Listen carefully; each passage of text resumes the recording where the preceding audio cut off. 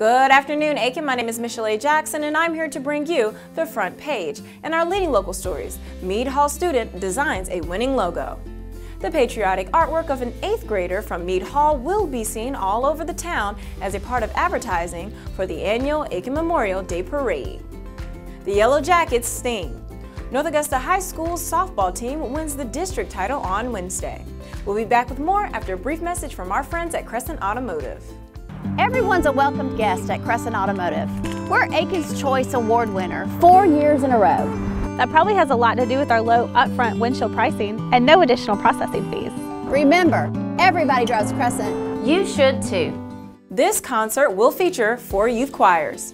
The voice of children and youth from ages 4 to 18 will fill the sanctuary at Aiken First Presbyterian Church this Friday.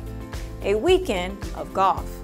Palmetto Golf Club once again welcomes an elite field this weekend for the 45th annual Southern Cross Golf Tournament.